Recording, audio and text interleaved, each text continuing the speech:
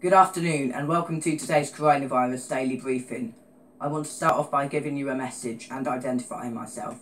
News reporter Dwayne Hards with MK Local News and Awareness UK3. My message is I thank you for your efforts to try and stay at home and save lives, but we are now slowly returning again and there is a chance we could have to go back into lockdown again due to the stupid decision to leave lockdown. I thank you greatly for your sacrifices. Coronavirus outbreak maps, confirmed cases 5,242,727 today, plus 1,726 deaths, 341,040 today, plus 2 recovered, 2,112,198 today, plus 9,896. Coronavirus. What are the UK travel quarantine rules? The 2-week quarantine period for anyone arriving in the UK will be enforced from the 8th of June, the government says. The measures were being introduced to keep the transmission rate down and prevent a devastating second wave, Home Secretary Priti Patel said on Friday. What are the new UK quarantine rules? Passengers arriving in the UK by plane, ferry or train, including UK nationals, will have to provide an address where they will remain for 14 days. There is a £100 penalty for anyone found to have not filled in this contact locator form. Surprise visits will be used to check they are following the rules. Those in England could be fined up to £1,000 if they fail to self-isolate, while governments in Scotland, Wales and Northern Ireland can also impose penalties. Passengers will be asked to drive in their own car to their destination where possible. If they don't provide an address, the government will arrange accommodation. They must then not go to work, school or public areas or use public transport or taxis. They should also not have any visitors unless they are providing essential support, and should not go out to buy food or other essentials where they can rely on others. Why are the new measures being introduced in June? While there was still significant transmission of the virus within the UK, the impact of those border restrictions would have been negligible, the government says, but now transmission has fallen. It hopes quarantine measures will lower the risk of infection being reintroduced from other countries. The measures will be reviewed every 3 weeks to check they are in line with scientific guidance and remain effective and necessary. Do the quarantine rules apply to everybody? There are a number of groups who are exempt, including road haulage and freight workers, medical officials who are travelling to help fight coronavirus, anyone arriving from the Republic of Ireland, the Channel Islands or the Isle of Man, seasonal agricultural workers if they self-isolate on the property where they are working. Initially, it was suggested the rules would have also not apply to travellers from France. However, the government later insisted the quarantine measures will also apply to them. Seasonal agricultural workers are exempt if they self-isolate where they are working. The possibility of introducing air bridges is being considered by the government. This will be an arrangement where travellers from countries with low coronavirus levels will be exempt from quarantine. Speaking to the BBC, Greece's tourism minister called for his country, which has not been badly affected, to be among them. Do other countries have quarantine rules? People travelling to another country may also have to enter quarantine when they arrive there. 14-day quarantine rules apply in destinations including Spain, Italy, Greece, Canada, the UAE, Australia and New Zealand. Many have introduced screening measures such as temperature checks and entry restrictions. Some have banned foreign visitors, as in Spain, where only UK citizens with permanent resident status can enter. Arrivals in Italy must carry a form explaining their reason to travel, avoid public transport and report to health authorities. France has now announced quarantine plans for UK arrivals. The US only has 13 airports open for international flights. Canadian rules insist airlines must carry out health assessments on passengers. The United Arab Emirates has strict entry rules for foreign residents. UK citizens need a special exemption visa to travel to Australia. The New Zealand border is closed to almost all arrivals. Many airports have taken measures to help enforce social distancing rules. What has the response been? UK airlines fear the measures will have a devastating impact on their industry and the wider economy. Michael O'Leary, chief executive of Ryanair, he said the policy had no credibility, and Airlines UK which represents various airlines, their quarantine would effectively kill off air travel. The British Pods Association, which represents ferry companies, has also spoken out against the measures, calling them overzealous. Coronavirus. Can I get a holiday refund? Travel insurance advice from the Association of British Insurers. What other measures have been put in place? The government guidance says all flight passengers should remain at least 2 metres, 6 feet apart from other people wherever possible and consider wearing a face covering. People travelling through Manchester, Stansted and East Midlands airports have already been told to cover their faces and wear gloves. Passengers need to keep at least 2 metres, 6 feet apart. Some temperature screening trials will also be conducted at Stansted. Heathrow, one of the world's busiest airports, is already trialling large-scale temperature checks. Air France says passengers will be temperature checked before flying. The carrier has also made face masks compulsory, similar to several US airlines. Will airlines still be flying? EasyJet will restart a small number of flights on the 15th of June, with all passengers and cabin crew told to wear face masks. Ryanair still plans to reintroduce 40% of its flights from the 1st of July, subject to travel restrictions being lifted and safety measures being brought in at airports. British Airways is reviewing its plans to run 50% of its schedule from July because of the new quarantine rules. Coronavirus is a potentially fatal type of virus associated with the common cold, pneumonia, and severe acute respiratory system, SARS, a deadly outbreak of a new strand named 2019 novel COVID-19, which can be transmitted between humans, was discovered in Wuhan, China in December 2019. Here's all the latest news and updates on the coronavirus at MK Local News and Awareness UK3. Boris Johnson using army to enforce London coronavirus lockdown according to reports. The government had plans to use the military to enforce lockdown in London when social distancing measures were introduced according to new reports. Piers Morgan bans all cabinet members who backed Dominic Cummings from his ITV show. MPs return to business as usual as Parliament declares safe to reopen amid COVID fears. Confusion mounts as police start patrolling non-essential aisles in supermarkets as Britons continue adapting to life on lockdown. There has been confusion surrounding what is and what is not allowed to be purchased in the supermarket. On the 23rd of March, Boris Johnson imposed a national lockdown, which means that people are only allowed out of their homes for a limited number of reasons, such as exercise and shopping for medical supplies and food. But in recent weeks, confusion has mounted over what is and what is not allowed to be purchased on such excursions, especially as the lockdown measures begin to ease. Here's what you need to know about what supermarkets are allowed to sell during lockdown. Cambridgeshire police were criticised for appearing to police which items people were buying on their supermarket trips, urging them to avoid aisles selling non-essential items. After conducting a patrol of a Tesco in Bar Hill, northwest of Cambridge, the police force tweeted, "Good to see everyone was abiding by social distancing measures and the non-essential aisles were empty." But it prompted a backlash as people criticised the police for trying to determine what was and what was not an essential item for them. The police soon deleted the tweet and issued a statement saying either ex-urban officer was responsible. Meanwhile, in Northamptonshire, the police said they could start searching shopping trolleys to ensure people were only buying essential items. Really? What can supermarkets actually sell?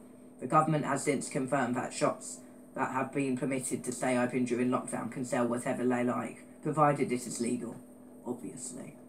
Earlier this month, the Prime Minister's official spokesperson said, "We've set out a list of shops which could remain open, and if the shops are on the list, then they are free to sell whatever they have in stock, obviously provided it's legal to do so." Can I still buy non-essential items? If you are going to a shop that has been legally permitted to remain in lockdown, the government guidelines state you can buy whatever you want in that shop at the time, whether it's food or hygiene products. Test and trace system to launch this week after 25,000 trackers recruited. Brazil is the third worst hit country, but its regions could ease lockdown. New claims against Cummins forced Downstreet to change tactics. New claims against Cummins forced Downing Street to change tactics. Coronavirus immunity could last just 6 months. Study finds Piers Morgan's lockdown behaviour irresponsible and disgusting, Lord Sugar says. Agreed. Stay alert. We can all have control of the virus if we all stay alert. This means you must stay at home as much as possible. Work from home if you can. Limit contact with other people. Keep your distance if you go out. Keep 2 meters apart where possible. Wash your hands regularly. Do not leave your home if you or anyone in your household has symptoms. If someone in your house you live with has symptoms of coronavirus, you must stay at home. If someone you live with has the symptoms of coronavirus COVID-19, this is sometimes known as self-isolating as a family. If you can work from home, you should work from home, including school. If you can, speak to your employer about working from home. If you're not eligible for statutory sick pay, you can apply online for universal credit. If you cannot get statutory sick pay, visit gov.uk, www.gov.uk. I'll repeat, www.gov.uk. Everyone in the UK with symptoms now eligible for coronavirus tests.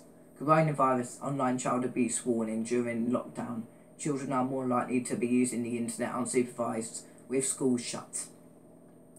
Online child abusers and predators are seeking to take advantage of the coronavirus pandemic. International Law Enforcement Agency Europol has warned. Europol has said it had information that strongly indicates increased online activity by those seeking child abuse material. With schools closed and many working from home, children are more likely to be using the internet unsupervised. The agency also said cybercriminals are taking advantage of the crisis. In online forums and boards, child abusers are welcoming opportunities to engage with children, Europol said. It warned that abusers expect children to be more vulnerable due to isolation, less supervision and greater online exposure. A spokeswoman said the agency could not share which national law enforcement agencies had raised concerns, but described the increase in activity as a worrying trend. Supervision needed. There are lots of kids at home off school and they're online whilst their parents are busy working, said Professor Alan Woodward, a cyber security expert at the University of Surrey. Understand the risk. It's the very time that these people take advantage of your attention being somewhere else. The NSPCC said technology companies also had a vital job to do in protecting children from abusers on their platforms and report suspicious activity to police, but obviously they won't. Worryingly, abusers will see this national health emergency as an opportunity to target children who are spending more time online and may be feeling increasingly lonely or anxious because of the lockdown, said Andy Burrows, NSPCC Head of Child Safety Online. It's all sickening. At home, it is now more important than ever for children, parents and carers to be having regular conversations with their children about what they're doing online, and that they know what they can come to you with any worries you may have, or they may have. So always go soft on your kids if you want them to trust you, because it's more important than ever they trust you, because if something's wrong, they might not trust you if you're harsh on them. So be soft. Phishing emails. The NSPCC's NetAware website contains information for parents about different social networks and websites and how to stay safe online. It had recently added articles about video chat and live streaming services and the new popular Netflix Party extension. Europol's report also warned of the high level of other cybercrime, including phishing emails that pretend to contain information about the virus and links and attachments which aim to profit from the global health concern. Many of the scams being employed are classic cyber attacks with a new coronavirus angle in the way they are presented. The psychology they're using is the same, but some of the classic human responses are heightened at the moment, Professor Woodward has said. Fear, doubt and uncertainty is a classic one to play on. Do not leave home if you or someone you live with has any of the following: a high temperature, a new continuous cough, persistent vomiting or diarrhea, and a loss of smell. A loss of or change to your sense of smell or taste. There are currently no drugs licensed for the treatment or prevention of COVID-19. While several drug trials are ongoing, there is currently no proof that hydroxychloroquine or any other drug can cure or prevent COVID-19. The misuse of hydroxychloroquine can cause serious side effects and illness, and even lead to death. WHO, World Health Organization, is coordinating efforts to develop and evaluate medicines to treat COVID-19. Hot peppers in your food, though very tasty, cannot prevent or cure COVID-19. Obviously not. The best way to protect yourself against the new coronavirus is to keep at least 1 metre away from others and to wash your hands frequently and thoroughly. It is also beneficial for your general health to maintain a balanced diet, stay well hydrated, exercise regularly and sleep well. Drinking alcohol does not protect you against COVID-19 and can be dangerous.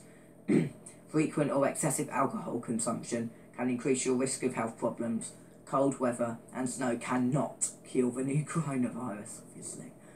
Are antibiotics effective in preventing the new coronavirus? No. Antibiotics do not work against viruses, only bacteria. The new coronavirus, 2019 novel COVID-19, is a new virus, and therefore antibiotics should not be used as a means of prevention or treatment. However, if you are hospitalised for the 2019 novel COVID, you may receive antibiotics. You may receive antibiotics because bacterial co-infection is possible. Are there any specific medicines to prevent or treat the new coronavirus? To date, there is no specific medicine recommended for to prevent or to treat the new coronavirus 2019 novel COVID. However, those infected with the virus should receive appropriate care to relieve and treat symptoms, and those with severe illness should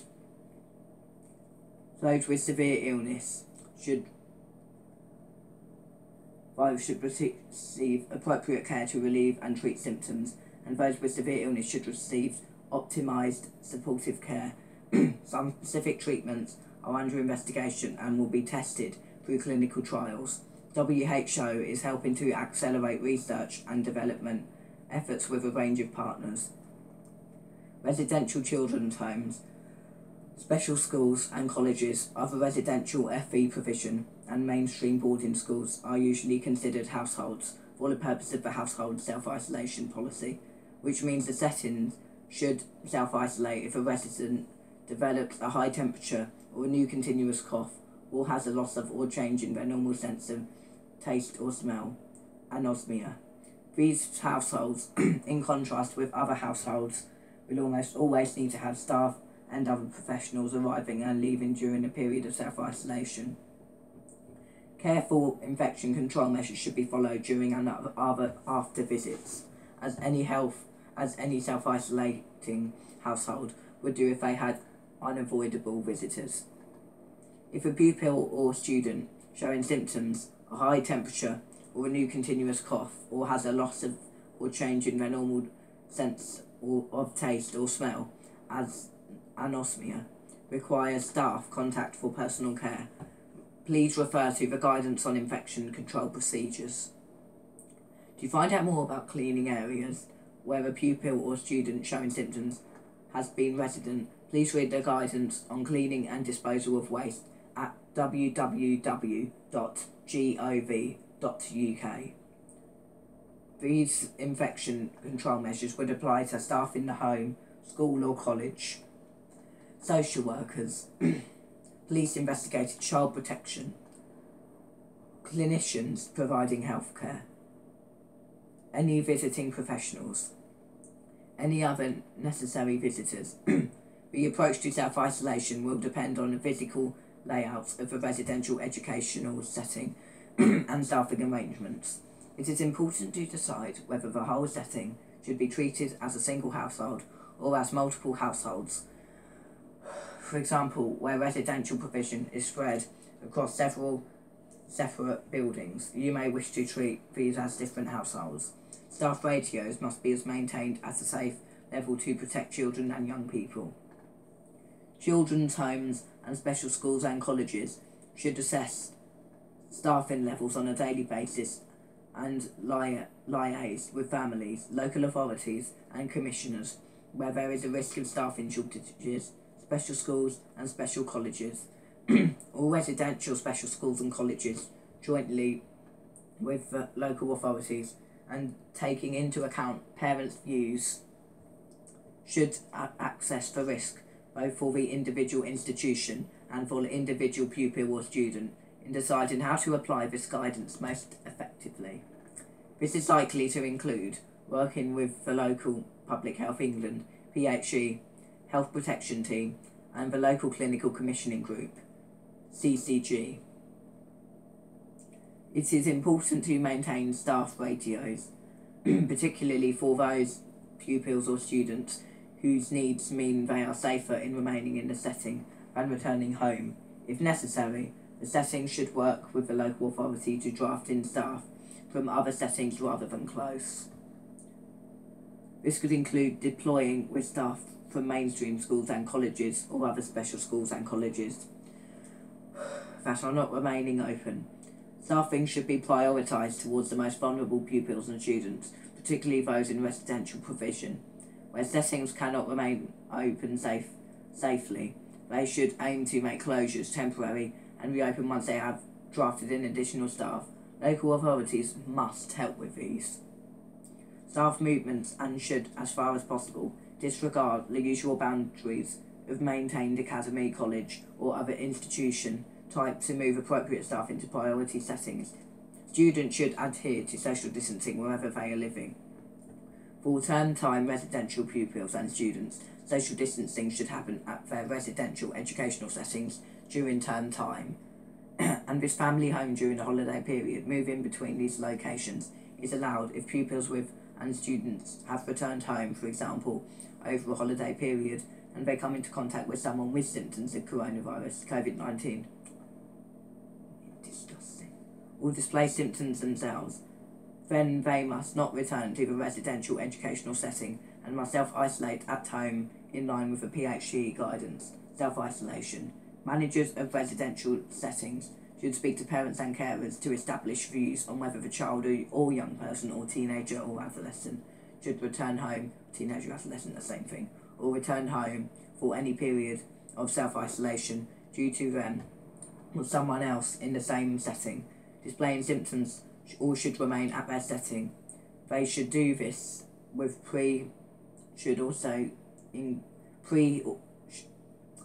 risk assessment should also include consideration of the impact on the pupil or student from the disruption of their usual staff relationship and routines. Autism cannot be forgotten during this coronavirus pandemic. Autism must not be forgotten because autism affects us all differently if we have it as a spectrum, and if we leave autism it could make people feel really depressed, not knowing what's going on, not understand and struggle to cope with change. So we need to give autistic people the best of help we can.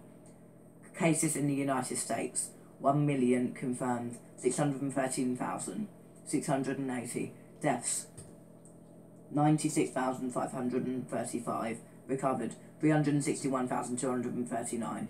United Kingdom confirmed, 257,154 deaths, 36,675 recovered. Not stated. It's not good. I just don't want to state it because I want to panic you. Thank you for watching today's daily briefing. News reporter Dwayne Hards, MK Log News and Awareness UK 3. I bring this briefing to an end. Goodbye.